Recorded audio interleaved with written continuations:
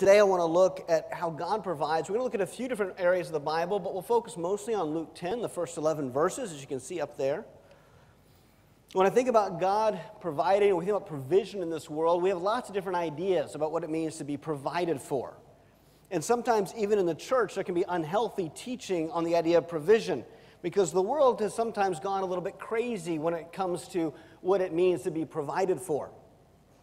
It was only a few years ago that this art installation sold for $120,000 US. And it didn't last long. Like, I don't know, do they give you like coupons for new bananas to replace it after it rots? I mean, this whole thing was it's just amazing, right? Somebody saw this. It was called, by the way, the title of this piece is The Comedian. I'm not sure who's laughing. I'm thinking it's the artist. Paint a wall off-white, take a banana, tape it to it, $120,000. If that wasn't bad enough, this beautiful piece, blue stripe, sold for $43.8 million US. Some people are very well provided for, especially apparently modern artists. But I bring this up because when we talk about God's provision, I'm not saying He's going to give you everything you want. I'm not saying that we're all going to be filthy rich or have opportunities to have bananas hanging on our wall. Although if you really want the banana on your wall, by the way, I'll do it for like 120,000 kroner. Like, I'm really cheap, and I'll do it this week. But when we talk about God's provision, it's that God always provides everything you need to accomplish the mission He's called you to. He's never going to call you to something He doesn't provide for. And so we can walk in faith in that, knowing that He's going to provide. Sometimes it's difficult in life because sometimes we get a challenge. Maybe it's from a teacher or a boss or maybe from a spouse. Like when Scotty sends me to the store to find some item that I've never bought before. Anybody else have that experience? And 45 minutes later, Timothy, how can you raise your hand? You're not married. We've got some discussing to do. Anyhow, maybe we should just stop right there. And I'm going to assume it was your parents sending you there. But we've had these experiences, right? And I've gone to the store and I've gotten so frustrated looking and looking and looking. And I'm not very good at looking for things in general, which is why I got married. Because when I need, where's my pants? My wife always knows. And then she sends me off on these wild goose chases. And it's really discouraging and disheartening. And in the same way, you've probably been in situations in school or at work or in other parts of your life where you had a challenge that you really felt unequipped for. And you feel like you're going to fail, and maybe you have failed before. Maybe there's been situations where you did not accomplish the challenge you were given by someone. And that can be not only disheartening and discouraging, it can result in really negative impacts, right? You can get fired, or you can be set back in school, or whatever it may be. But God always empowers us to overcome any challenge He gives us.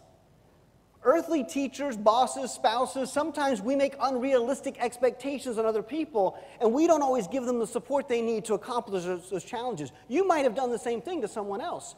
You may have given somebody a challenge they couldn't overcome because we're not always realistic. But God not only knows your limits and abilities, He empowers you to overcome. This is why David, when he faces Goliath, he doesn't focus on how big the giant is. He focuses on how big God is. He knows the provision will come to overcome. And over in the scriptures, we have stories about this. Joshua and Caleb, they go into the land as spies. They see the giants in the land, while 10 other spies go, we can't do this. These guys are huge. They've got much better battle, armaments and weapons. We've been wandering in the wilderness for 40 years. Sorry, not 40 years yet. They hadn't done that part. We've been wandering in the wilderness. We've been slaves in Egypt. We don't have the equipment that they have.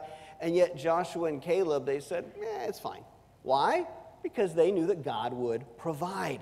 And so we need to be the same kind of people of faith, that whatever God calls you to, He's going to provide. He provides 100% of what is needed to accomplish His will 100%. He doesn't call you to something and say, well, let's see how you do with this one. Oh, okay, 92. No, He calls you to things that He wants you to fully walk in, fully enjoy His presence, Him working with you. Now, it's not always easy. God provides, but he's rarely early, he's never late, and he's absolutely trustworthy. And this can be the difficulty sometimes, that we would really like to have the provision before we have the mission. But it doesn't work that way. We often get the mission before the provision. Think about, again, all the biblical stories. Abram is told to take his son Isaac. And Abraham takes Isaac to sacrifice him. And he says God will provide. If you read the story, he says God's going to provide. Tells Isaac that. But he doesn't see it yet. At this point, he's supposed to sacrifice his son. He gets all the way to lifting the dagger up to sacrifice his son, and then God provides a scapegoat. But the mission came before the provision. The provision sure wasn't early, but it wasn't late. It was just in time. And how many other stories like this in the Bible can you think of? Moses gets a mission. Go back to Egypt and tell Pharaoh to free my people.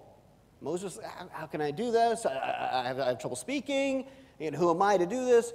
And yet God not only supplies his needs through his brother who can speak, but also through supernatural power. But he doesn't even have his brother with him in the wilderness. He can't sit down with Aaron and say, okay, Aaron, what do you think about this? Are you on board? Let's take a vote. Do we have unanimous vote here? No. He has to set out trusting when he gets to Egypt, his brother, it's been 40 years since he's been there, and he grew up in a palace. His brother didn't. There could be all kinds of issues, and he trusts that when I get there, my brother's going to work with me. God's going to have moved in his heart for that. He trusts that God is going to give me the power to do what's needed. But it's not like he spent a month in the wilderness with God where God said, okay, here's how you turn your staff into a serpent. Oh, look, there's a river. Why don't you turn it to blood? He doesn't get to practice ahead of time. He doesn't have that provision ahead of time. He gets the mission, and the provision comes just when he needs it. And so God calls on us to be on mission with him and to trust him for the provision. And sometimes it's at the very last moment as we walk in faith that we experience that provision.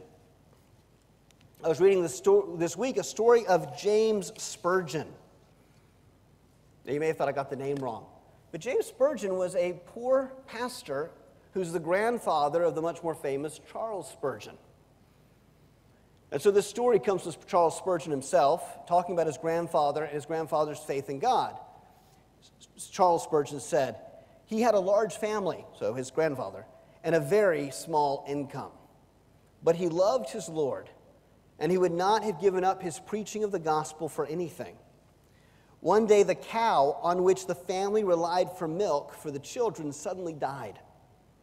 James Spurgeon's wife was greatly concerned, but he said, God said he would provide, and I believe he could send us 50 cows if he pleased. Now, talk about trusting God's provision. We take things for granted so much. It's not the end of the story. But we take things for granted so much, right? We get up in the morning, we pour a glass of water from the tap or the fridge. We don't even think about it. Yet so many people in the world, that's a huge luxury. And that, to us, is a basic necessity. And there's so many things we take for granted until something doesn't work, right? Like, have you ever had your microwave stop working? Now, depending on where you're from, some of you don't use microwaves, and others of us, like, we don't know how you've lived without a microwave. Like, that's how you have sustenance. And when it goes out, we're like, I guess I'm going to die. I guess I should just get right with God, and because we're so dependent on it. And yet again, what a luxury. But we take these things for granted. Here they have a cow. They have to literally milk the cow to have milk for the kids, and the cow dies. And you can imagine James Spurgeon's wife was quite concerned. But James, just full of faith, said, as Charles quoted, James said, God said he would provide, and I believe he could send us 50 cows to be pleased. On that same day, a group met in London. A group James Spurgeon did not know, that wanted to help meet the needs of poor pastors. They raised a large sum of money and began sending it to different pastors in need to help their families. When they reached the end of the list, there was £5 left. One man suggested we could send the last £5 to James Spurgeon. Then another spoke up and said, no, let's not send just £5. Let me add 5 more to go with it. Others joined in, and the day after his cow died, James Spurgeon received £20 in the mail. Now, y'all don't look impressed enough because you're thinking like, okay, £20. But to put that in perspective, this is around 1800. the average annual wage in the UK for a bailiff was 20 pounds. This was more than James Spurgeon made an entire year. But it wasn't there the day the cow died. He didn't have the money in the bank account to say, oh, well, honey, it's okay. I can buy another cow. We've got the money saved. We were wise with our expenses. No. He had nothing to go on it. Cow's dead. What are we going to do? Oh, God will provide. Next day, there it is in abundance. It may not be selling a banana for $120,000, but it is the provision that's needed. And that's what we're talking about today is God knows your needs. God knows what he has called you to, and he's going to provide what you need to accomplish what he has called you to. Now, why does this matter so much to me? This matters because trusting God's provision matters because we are called to walk by faith and not by sight. You see, in our lives of faith, God has called us to be willing to walk by faith, to trust that he is going to provide. And we don't often get to see it. We don't always get to see the provision before it happens. And this isn't just about money, like James Spurgeon. This is provision for a supernatural power. It's provision to have the right words to speak in a situation. It's provision to overcome temptation. It's provision, everything God provides for us when we need whatever it is to accomplish his mission. But you think about in many of the stories in the Bible, they had to step out on faith before they saw God's provision. Think about the priests carrying the Ark of the Covenant as they entered the Promised Land with Joshua at the lead, leading the people now. Moses is gone. And what do they have to do? They have to actually step in the river, and then God parts the water. It'd be a lot easier if it was like, we'll just wait till God parts the water. But that's not how it worked. Now again, you may be thinking, well, how scary is it to step in the water? Well, it's a river at flood stage, we believe, at that point. And these people have been wandering in the wilderness for 40 years. How much swimming practice did they have? My guess is none of them knew how to swim. And so this is really scary. Stepping into a rushing and just keep walking until God provides, and you're carrying this heavy thing, you are putting your life on the line. But then, of course, God came through. And so over and over again, you can see these examples. I always like then comparing that one to Peter getting out of the boat. It's not like he was practicing in a bucket walking on water. Like, okay, I got the bucket down. Now I'm going to get out and get on the waves. No. He had to just step out in faith. And in our lives, we're called to step out in faith. And the reason that I want to bring this up today is because God's been doing some cool things in our church lately, and I've gotten to experience God's provision in a neat way. And so I want to take a minute to share that with you, and then we'll actually go through the text. I couldn't decide where to put this. If I put this at the beginning, you won't listen to the sermon. If I put it to the end, you'll forget the sermon. So I'll put it in the middle, so that way maybe you'll still listen to the sermon at the end. So as you all know that have been here longer, back in January-ish, Rebecca, who was on staff here, left. And she had been helping out in a lot of ways. She had been a huge support. She had been a support helping Seth and Christy with the discipleship ministry, leading our women's precepts, the teaching. She was helping to make sure that our interims were settled because, as well, I would say as you all know, but some of you haven't been around long enough, pre-COVID, I tended to not be here quite as often. And I would travel once or twice a month internationally doing global ministry. And so we would have these interims here, like Ed and Marion, or Mike and Maggie, and we've had others as well. And Rebecca was always making sure that they were taken care of, they were settled, that everything ran smoothly on a Sunday morning when I wasn't around. Then Rebecca's called away. Well, her husband is, Joost. Again, I realize half of you may not know Rebecca. So Joost is called by Skretting, who he worked for, back to Canada. So they moved there. And somebody came up to me, and I'm not sure exactly who it was, but they said, David, what are we going to do without Rebecca? What are you going to do? And I had this sense of peace, and I said to them, God provided Rebecca out of the blue. He can provide somebody else out of the blue. But we're in the middle of COVID. I'm not traveling. We're not a big church. We don't need multiple staff. And so for now, it's fine. It was very much God will provide in his timing. And for, oh gosh, how long has it been? Like 18 months, 17 months, I have not been on a plane, which I think is probably the longest in my life. And it's been quite a strange thing, and something my wife has gotten far too used to having me home, so she's not looking forward to that changing. But it was interesting because now, in 2 weeks, I'm supposed to go to Germany. I've had other trips, they've all been canceled. They really want me in Germany. It's an executive leadership team meeting for the IBC. The week after that, I'm supposed to be in Paris for the grand opening of one of our churches that's got this new facility that's been built. I hope it's still going to happen. Paris and France is all red, but it's supposed to, we're going to have some of MLK's family there. The president of France is supposed to be there. I've told you some of you about this before. I'll tell you more about it when we get there, but it's a really important event for one of our churches. They would like me to be there. And so I'm thinking, okay, I got Germany, the next week France. All these things are starting to happen, and I'm not vaccinated. If I go, Germany is going to quarantine me from Rogaland at the time. We were looking into it because our infections have been high enough, and so I can't go for a 3-day meeting if I have to spend 2 weeks in quarantine. And then if I have to come back, Germany's trending up. If I had to quarantine, it just wasn't going to work. Not to mention, as God is opening these doors, there's the question of, well, what about the church? God has called me here as well as globally, right? There's this global thing, global and local. And it's a really unique situation. It's been wonderful. You've been a wonderful church family supporting me in this. As over the years, God has called me to all these things around the world, and He's always taken care of the church. That's been my first priority, make sure that the church is taken care of. Never want the church to suffer, but the church can sacrifice. And you guys have been great about that. Willing to sacrifice and have me not preaching, have somebody else here. Or maybe that wasn't sacrifice. I got to think through that. Why are you guys okay with me traveling? Now I got a whole different thought. But it's been a wonderful situation, but I'm going, well, we don't have any interims lined up. That's not that much travel this fall. It's just Germany, France, Germany, and Thailand, which, if all that happens, it's not a huge amount, but it seems like God is beginning to open these doors again, and what's going to happen? Well, it was quite interesting, because Rebecca's story was that I got an email from this couple, Rebecca and Joost, Dutch-speaking, Canadian, English, confused third culture people, but anyway, asking about the church and wanting to visit. But Rebecca wanted a place to serve. She had a master's in applied theology, and Joost was working in finance, and Rebecca wanted somewhere to serve. And so I met with her, and she had all kinds of questions about my theology, and I'm not used to being interviewed anymore. I felt like I was being interviewed, but anyway, we had a chat about it.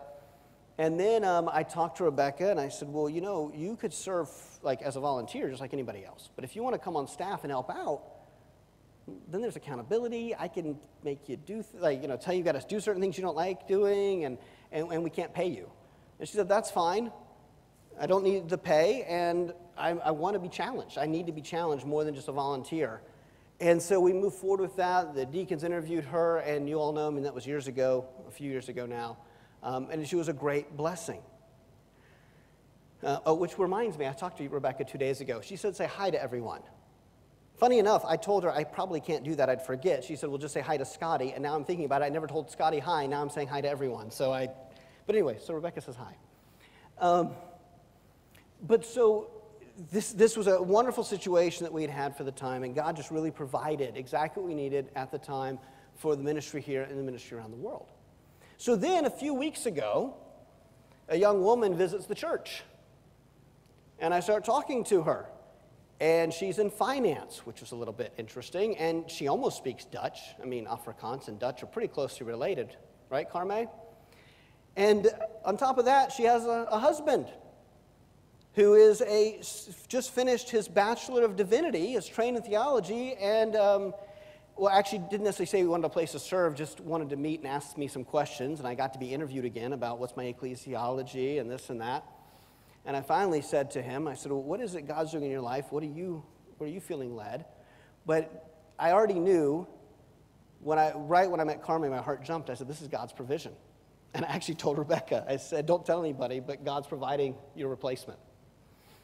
And we've been through weeks and weeks of this, and it was all on Zoom because her husband Gideon wasn't here yet, but he has arrived. He went through quarantine. He's here with us, so Gideon, you can wave. So we're glad to have you here in person for the first time. It's the third time we've seen each other because Norway has a weird view of quarantine. They're like, he has to quarantine, but I can come visit him at the hotel. So we met at the hotel the first time.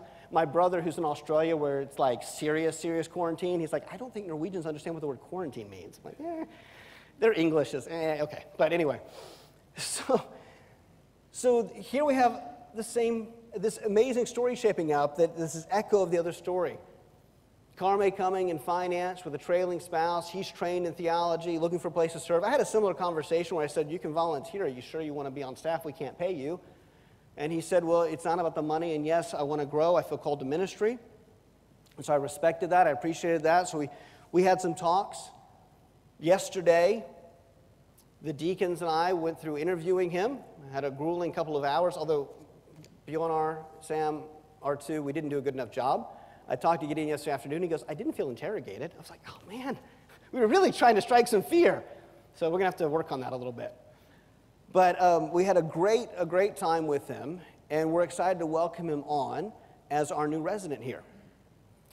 And what's even more exciting, so that, just see how God's providing. But it gets even crazier. I'll come back to Gideon in a second. So I need to go to Germany, but I have no shots. A few weeks ago, R2 and I were talking, and he's right before him and Dumaybe left for the funeral, and I hadn't even gotten one shot because I'm in Sula, and somehow these young people were getting shots in Sanez while those of us in Sula were being skipped over. And then I get called in for a shot, I get my first vaccine, and then they tell me, you can have your second one October 14th. I'm like, well, that doesn't help. That won't even be in time for my next trip to Germany. I mean, this is not good. And so I looked at the calendar, and my 3 weeks was up on Thursday, and you have to have a full 3 weeks before you get your next Pfizer shot, if it's Pfizer, which means Friday was the first day, this last Friday, was the first day I could get it, and it would count. Like, that was the earliest. The problem is, on the other end, my trip is August 30th. If it was later than Friday, it wouldn't be in time for the German rules, which are harsher than the Norwegian rules for it to be considered fully vaccinated, which is 15 days after your second shot. So Friday was the earliest and the latest, and I thought, well, this is going to be an act of God. So I called Sula one time, and I said, can I get a second vaccine sooner? They said, well, you're trying to jump the queue? You can't do that. I'm like, okay. Which is weird, because growing up here as a kid, everybody always jumped the queue. Like, if we had those numbers, that's why numbers were invented here, in case you didn't know, because Norwegians don't know what queues are. So I was really, Daphne, shaking your head. It's true, right? Can I get an amen? Thank you. So that's why we have number systems now. It was great as a kid learning to ski in Sirdal and Hovden and all, because I would just crouch down and just go to the front, and like that was the culture, like that was okay. So, but they're like criticizing me. I'm like, well, I'm not trying to jump the queue. I just need to take a trip. But anyway, they were not nice about it.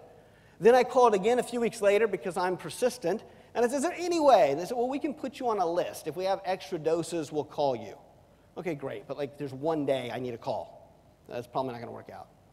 And then I get a text this last week from Kenny, this weird, mysterious text. He goes, I don't know what these Venezuelans are doing. He's like, hey, call this number, and they can get you a second shot. I'm like, I know what's going on in Venezuela with those second shots you're buying. But so I call the number, and it's the center in Stavanger, and they say to me, they're like, well, you know, we don't normally do this. And I said, yeah, and I don't even live in Stavanger. I'm in Sula. I said, but I really need to take a trip for work. And she said, well, we were doing it last week because we had a lot of extra shots. We don't have that many this week. And I'm thinking, okay, it's not going to work. She goes, but I'll make an exception for you. Then she says to me, can you come in Friday? So God came through on this. God provided. So I got my second vaccine in time for it to count for Germany and back here and for France, which is fantastic. I feel like I'm free. I am not promising I'm going to come back at all once they let me out of the border. I may just like keep finding excuses, but I think my wife won't let me be gone too long. But it's just really cool that God provided. Well, a week from this week, I'm going to meet with the finance team. We're going to draw up a new budget. I'll come back to the budget in a minute. And then I'm going to meet with the deacons on the 22nd. On the 29th, we're having a business meeting, and the reason for that is so we can vote on a changed budget for Gideon. So that he can be, this will all be official on the 29th, the day before I leave. Now talk about God's provision, everything in his time. It wasn't early. When I began to agree to these trips, I didn't know how we were going to do it, just in faith that this is what God's called me to. It's a huge affirmation for me of my ministry and these decisions. It's extremely encouraging. But it's also been very encouraging for Gideon and Carme. And next week, you're going to hear a lot more from Gideon. I'm going to have him on stage. We won't do a typical sermon. I mean, you can't hold me back too much. It'll be like a sermonette, which for me is like a normal sermon, I guess. But anyway, I'm going to shorten it. Daphne, stop giving me that look. I can see you. You're not at home. So you've gotten used to watching me on TV. So next, now you threw me off. We're going to next week have Gideon up here. He's going to share his testimony. I'm going to do some interviewing with him, and you're going to get to know him a little bit better. On the 29th, we'll have this vote. Now, one of the cool things, while Gideon was willing to serve for no pay, they're not exactly the place Joseph and Rebecca were in life. They're a young couple. They could survive here. but it would sure help to have some financing. And so I reached out to the International Baptist Convention, and I said, hey, can we get a grant to bring on a guy for a 1-year residency? And they've agreed. We'll have to vote on it. You guys have to vote to agree with me. So I hope you don't vote this down, that we want free money. But they've agreed to give us a 10,000 euro grant for us to give Gideon some pay for his time with us. So that's a great provision. And Gideon has said to me, it's been a huge blessing because that really makes things a lot less stressful for them, of course. On top of that, Gideon is beginning to work on his PhD right now. He didn't apply for this. He wanted to do a PhD, and he can tell you more in person or next week, but God provided it fully funded. It's a distance course he's doing through a U.S. seminary. So he doesn't have to worry about paying for the schooling, which for anybody doing U.S. education is fantastic and amazing. And so he doesn't have that pressure. Now God's providing this grant. But more than that, they had planned to leave South Africa. They were praying about where God wanted them. His plan had been to go somewhere he could study in person in Europe. And when Carme got asked to move to Norway for the job, it was a bit of a they had to think twice. And they knew they were being called. They really felt a sense of it. But Gideon told me he even considered, well, maybe I'm not supposed to do this theology PhD. Maybe I should do something else because, well, at the risk of insulting all the Norwegians here, he said, I don't think there's any Christians in Norway. What am I going to do for ministry? Of course, for that aspect, maybe there's more of a need for it. But he was like, I don't know that there's any churches. I don't speak Norwegian. How can I work in ministry? What am I going to pursue? And then Carme found our church. I'm not even sure how. You have to tell me how you found us. But not that we don't want to be found. But Gideon didn't know. He couldn't find us online. Carme finds us. And anyway, you know the rest of the story now.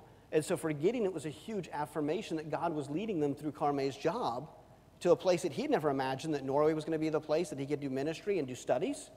It wasn't even on his radar. And so again, God provided, God provided, God provided. And so it's been really exciting for me to see this and just to see how God provides just in the right amount of time for every single need. Now, it's not always everything we want. It's not always in excess, but it is 100% of what's needed to do 100% of his will. So I'll tell you more about the role next week, but bottom line, kind of the basic idea is he's going to be a resident for 1 year with us where he's going to explore every area of ministry. He'll help to coordinate the service and do some other things. And then after a year, then the grant will run out, but we'll have a chance to discuss kind of what goes on after that. But we're hoping and looking forward to him being with us longer than that. But that's what the IBC residency grant is, and we're doing everything in line with that, which we'll explain again next week and then at the business meeting. So it's very exciting and encouraging to me just that God is in this. God is in what we are doing as a church and in the ministry because he's providing. You know, Henry Blackaby, the author of Experiencing God, one of his great truths that he always points to is don't try to get God on board with what you're doing. Instead, look for where God is at work and get on board with him. And we see that. We see God on board with the work we're doing locally and globally, that he's providing. We're not forcing this. We weren't going out and advertising. It's just God just brings it all together. And so it's a very, very exciting for us as a church. So let's look at some of the truths we find then in Luke 10. Let's pray, and then we're going to come and read out of Luke 10. God, we thank you for today. We thank you for the chance we have to celebrate all that you are doing in our church, in our lives, in my life with ministry, and Gideon and Carme's life. Father, we thank you for the chance that we have to be a part of this journey. And the fact that you do provide in amazing ways so that we get to enjoy your supernatural power. When you pull things off, that we realize we couldn't have done that in our own strength, that you were behind it, you were in it. And we want to always know that because our desire, Father, is not that we just do some good things in life. We want to do the God things, the things that you're calling us to, the good deeds you prepared beforehand that we would walk in them. God, that's what we want to be about. And so we just pray you continue to lead us as individuals and as a church in identifying where are you calling us and that we might walk in those things. We pray as we come to Luke 10 now that you would just give us discernment as we read this passage and see the call you have for us to trust you for provision. It's in Jesus' name we pray. Amen.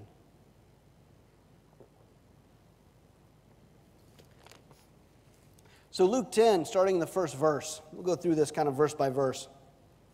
After the Lord appointed 72 others and sent them on ahead of him, 2 by 2, into every town and place he himself was about to go. And he said to them, the harvest is plentiful, but the laborers are few. Therefore pray earnestly to the Lord of the harvest to send out laborers into his harvest. So here we have in the first verse that they're going 2 by 2. 2 by 2 is good for a number of reasons. We know in Ecclesiastes that it's good for people to go at least in pairs, because if one falls, another can pick them up. There's a practicalness to what God is doing, but also I think it's really important, and I think this is really important for us, especially in Western Christianity today. It's not an individual superstar. He doesn't say, well, Peter, you got this down, you go on your own. Because, I mean, I can maximize my impact. I got 72 guys, send them all out individually. That's 72 impacts. Pairing them up, that's only 36. But God expects us to do ministry together. God calls us to be a community. There's no lone Christians, there's no lone Christian leaders, and that can lead to danger. And so there's something really wise. God isn't just about quantity, again, reaching more villages. He's about the quality of the ministry. And so the sending 2 by 2, there's wisdom in that even for us in ministry today to think about what does that look like for us? What does that look like for you? I know that when Scotty, we celebrated VBS last week, and I know that working through VBS, that all the people that were helping out were a huge encouragement. And I know that Jessica, I know you don't want me to point you out, but you did a lot of meeting with Scotty beforehand. And she just said that was huge for her to have somebody else to lean on, that she didn't feel like she was alone. We need that.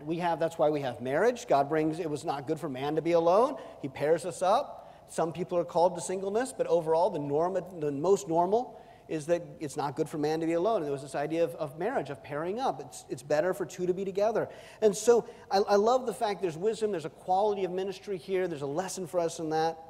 There also might be another truth in it, which is in Deuteronomy chapter 19, in verse 15, it's mentioned that for us to have a testimony that's acceptable, like admissible in court, you have to have at least 2 witnesses. Well, we'll see in a minute that if the witness of these guys is not received, then they have a testimony against the village, where they shake the dust off their sandals.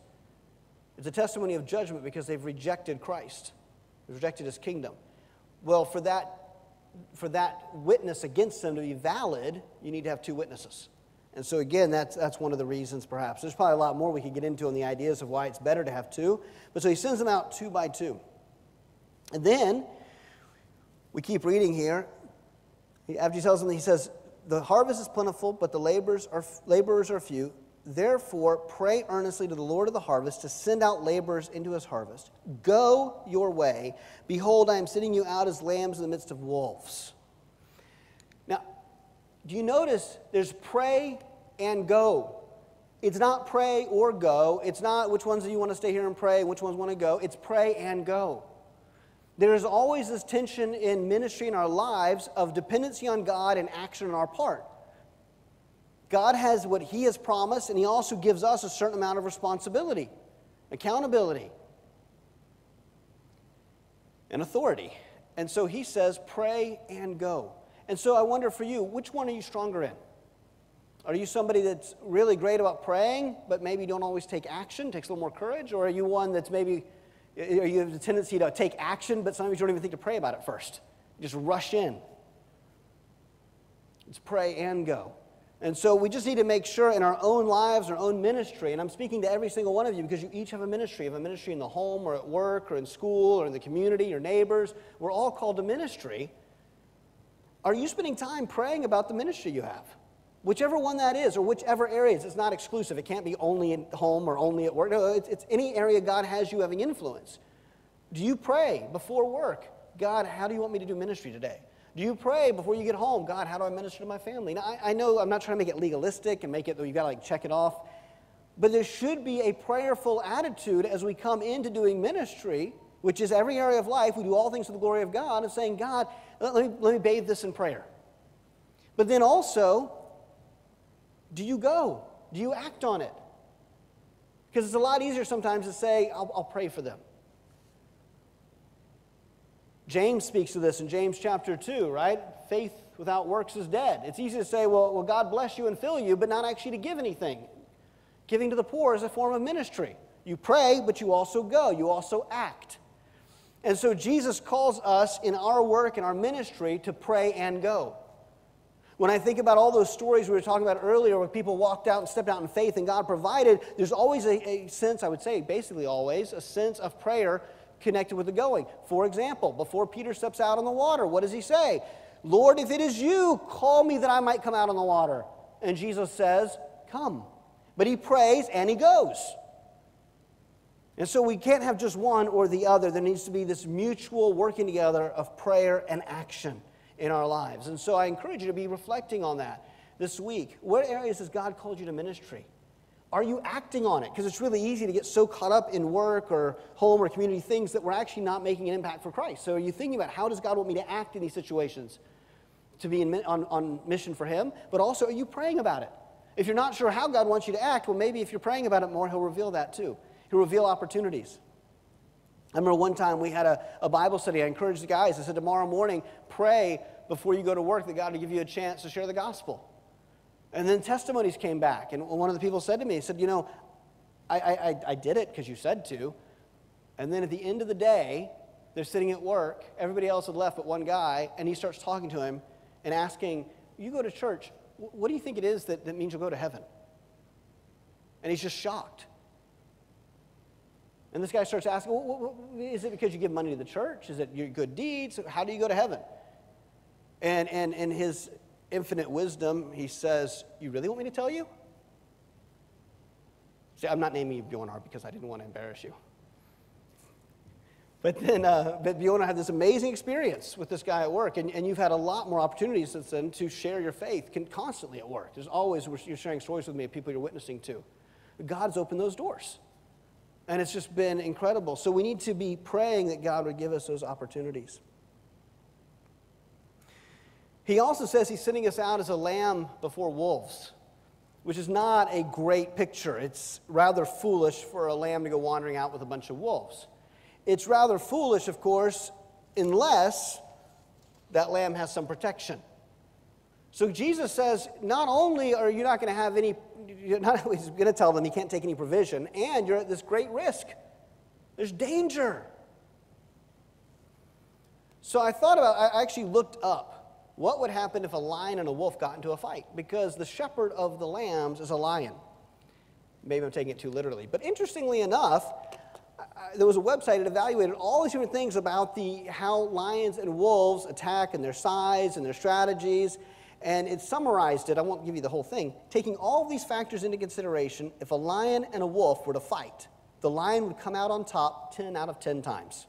The lion is too big, too strong, and too battle-hardened. In a direct confrontation, the lion would pounce on the wolf, pin it down, and do as it pleases with the wolf. The wolf would have no opportunity to launch any offense whatsoever. You see, again, Jesus doesn't downplay the dangers, but he knows that our God is bigger. Just like David had confidence going against Goliath that his God was bigger, the lamb knows that even though there's wolves, there's a lion out there that's going to protect it. And so it can walk in faith that it's going to be provided for. And so we keep reading here. Verse 4, carry no money bag, no knapsack, no sandals, and greet no one on the road. Now, this was really interesting to me. So they're among wolves.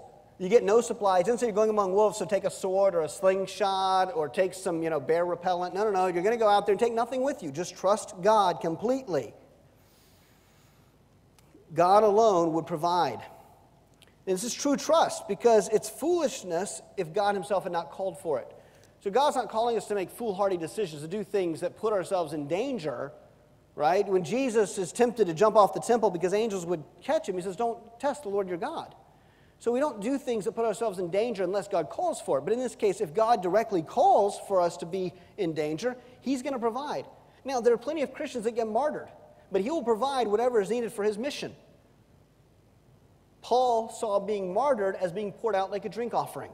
That there came a day when the way he was going to serve God was to be most likely beheaded and poured out literally. And that would bring glory to God. But until God was ready for that, it didn't matter how many shipwrecks, how many armies, or anything else came against Paul, he was going to survive as long as he had a mission from God on this earth. So again, I'm not saying it's always going to be easy, but he will provide for what he's called you to, which is what should be your focus in life. Now, I also love this one. Greet no one on the road. Did you know Jesus was a Norwegian? Like, that's really great to know. I now feel a lot better when I'm walking down the street. Like, oh, all these Norwegians are just being disciples. It's really interesting Jesus says that because in Near Eastern culture at the time, and even to this day, you do greet people, right? It's not like Norway. You do greet people on the road. And some commentators think that he didn't mean they couldn't say hi. I think that's because the commentators are writing from their own cultural perspectives. They just can't imagine this. I think he did mean just to keep going. I think there's a couple of reasons for this. I think the number one reason was Jesus wanted them to stay focused. He wasn't wanting them to get distracted. It's really easy to on the roads or talking to somebody and, I don't know what they talked about back then. Like, oh, nice wagon. What model is that? I don't know. But they'd have these conversations and suddenly, oh, look, it's getting late. Hey, can we camp with you guys? I guess we'll get to the village tomorrow. And especially, some of you, how many have been in the Middle East? A few of you? Okay, very few of you. If you've had any Middle Eastern hospitality, you know that once you start getting into a greeting, the whole day can go. Like, it really can. And it's wonderful. It's beautiful if you have the flexibility for it. But they didn't. They needed to stay focused. I think there was also maybe other reasons for this. Jesus, who is God, but Jesus directly here, did not want them depending on anyone on the road. They might go to a village, he says, and they might get rejected, and they have to go to the next village. Well, after getting rejected and you're feeling down, you're feeling thirsty, you've got no water, you've got nothing else with you, and you're going to the next village, you see some people, you might, hey, do you have any water to spare? Nope. No dependency on anybody else. Now, only because Jesus said it. At the end of Luke, by the way, there's a passage where Jesus says, hey, remember when I told you not to take a money bag or any supplies? In the future, take those things. If you have them, take them. So he makes it clear that God provides things for us sometimes ahead of time for us to use. So it's not that this is how all ministry should be done. This was a special situation. But it is a special situation that helps us to remember that if we don't have a provision we think we need, as long as we're sure that it's God's call, he will provide. And so I think they agreed to no one to stay focused, to mean that they were only dependent on God, nothing between villages to help them. Perhaps it was even a chance to show that they were on mission because it was not culturally normal, and so perhaps others found it quite odd.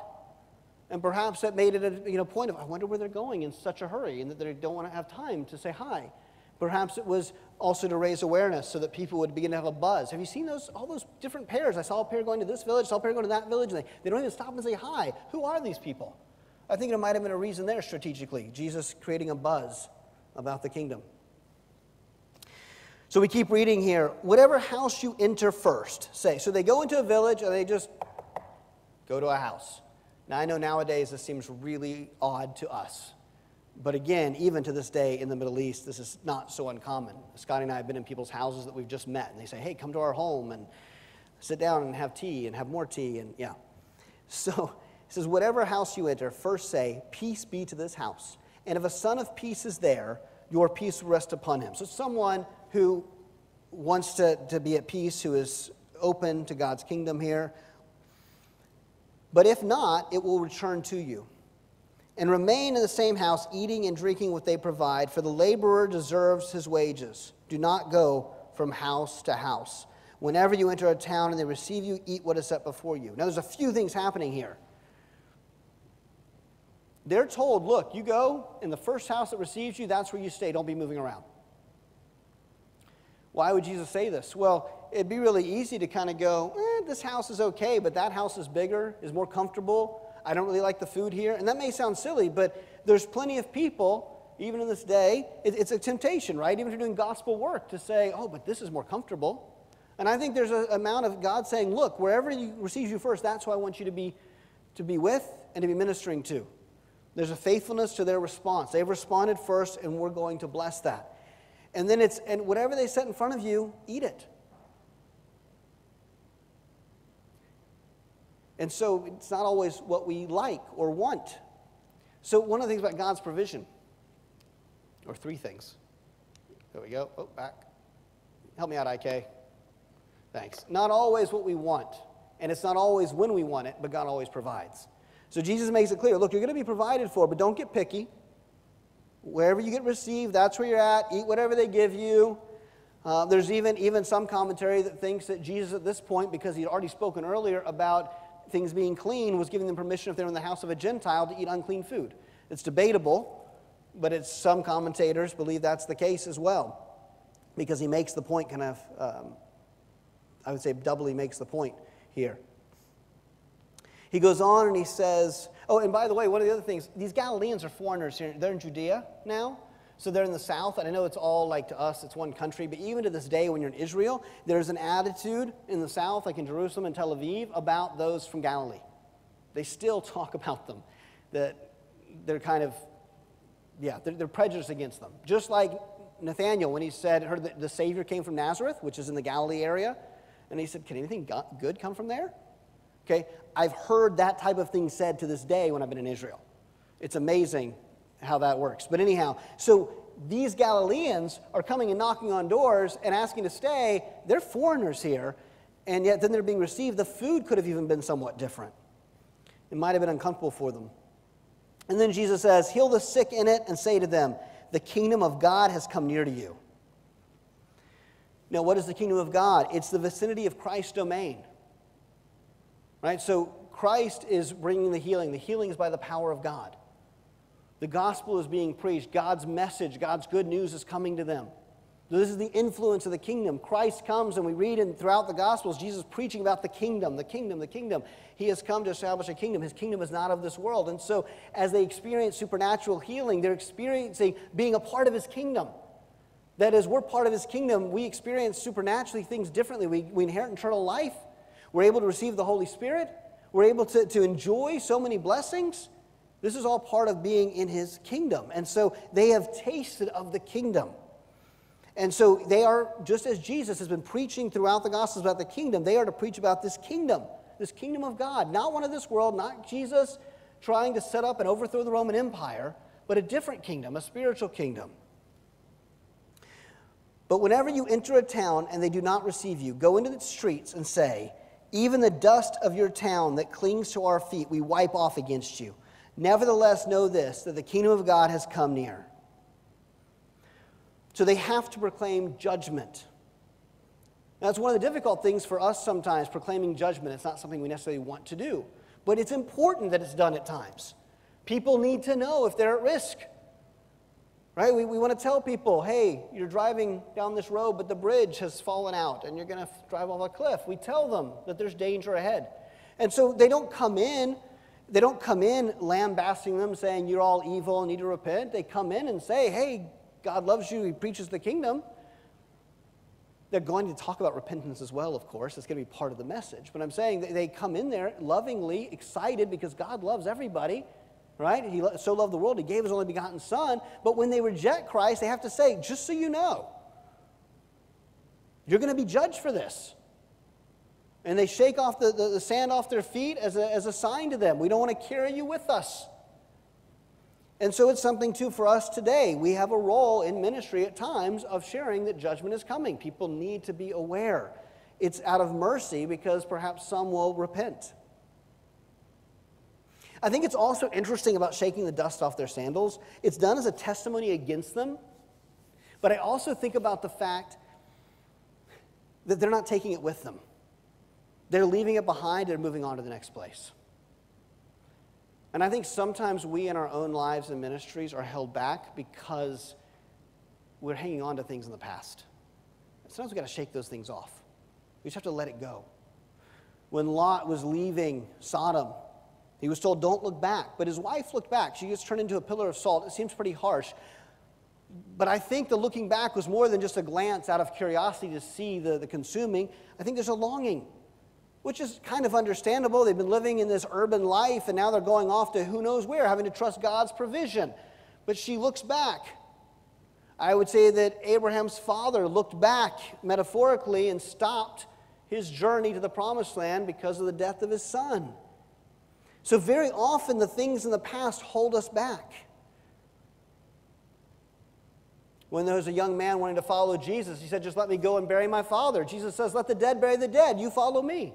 Now, that sounds a bit harsh. I don't think Jesus is against people having funerals and honoring their family. But the point, I think there's a lot more there, and I won't go into that right now. But the point is, there's a focus we're supposed to have on following him and not looking back. But it's really easy for us to get caught up in the past in various things, or even wounds we've had. And it can hamper future ministry. We just need to shake it off, and we need to not take that with us.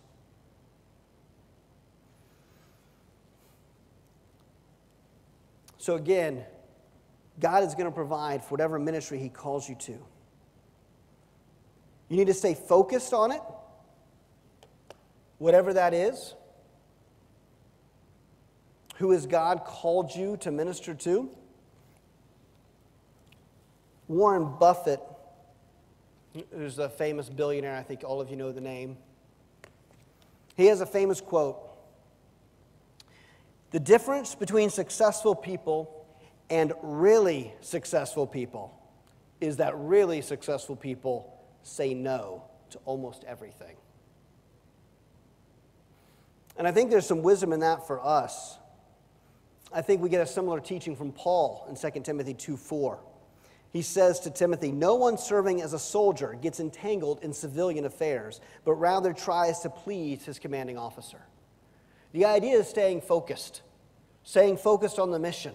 It doesn't mean there's not other things that soldiers take time for. It doesn't mean that there's not other things we take time for. But the point is, it's so easy to get distracted, even by good things in life. Like greeting someone on the road is a nice thing. We're being polite. We're being kind. But it wasn't the God thing. It was good, but not the God thing.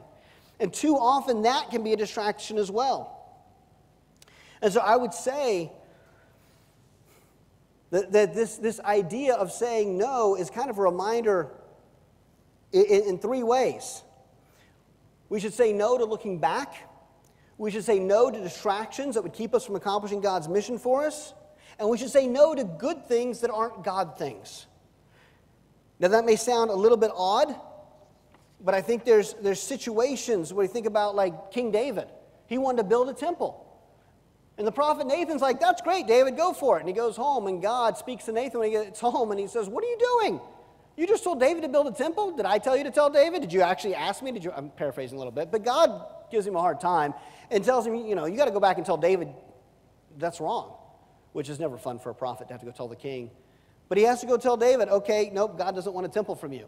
Well, building a God a temple is a good thing, but it wasn't a God thing. As God makes really clear in the Scripture, he had not called for it, he hadn't asked for it, he hadn't commanded it.